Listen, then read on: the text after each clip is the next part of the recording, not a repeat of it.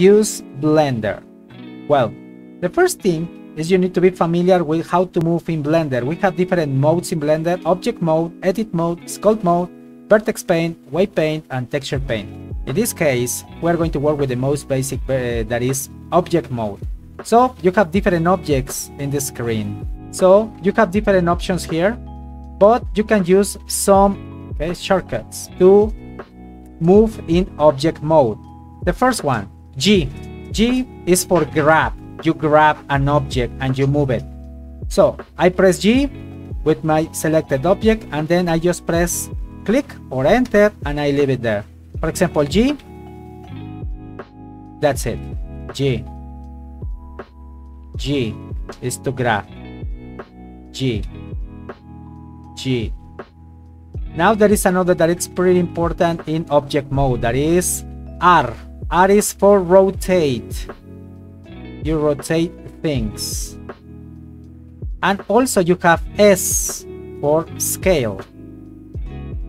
Scale, select the object, scale, enter, scale, or scale, scale, scale, scale, R, rotate, rotate, rotate, G to move, G to move, G to move, R to rotate, and S to scale. That it's pretty basic commands for object mode. There is another that I use a lot, that is duplicate. For example, I have this sphere, I press Shift D and I duplicate, and then I can modify this one. Shift D, duplicate, Shift D, Shift D, Shift D, Shift D, scale, S to scale, R to rotate, and that's it. You can use also this for move instead of G. You can use this one instead of rotate, that is R, and you can use this one to S instead of S. That's it. Or this one just to select. Shift D, duplicate, scale.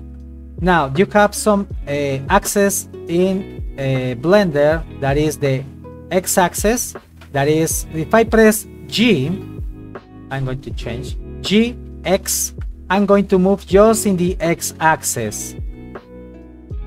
If I press G, Z, I just move in the Z-axis or Z-axis. Then just press it, and then I can press here G, Y, and I move in the Y-axis. That's the idea with the object mode, okay, or shortcuts. That's the idea. So G, R, and then you have Z, S, Shift D, and these are basic instructions for Blender.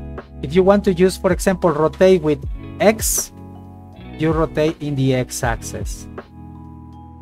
RY also, and RZ. So in that way you modify different things. Also with the scale, you can scale normally, or you can, let's use this one. We are going to scale in the X-axis or scale in the Y-axis. You cannot see because it is behind here. Y-axis, or scale in the Z, on the Z-axis, X-axis, and that's it. So these are pretty basic instructions on how to start using Blender in object mode. I will see you in the next video. My name is Asa. Thank you very much.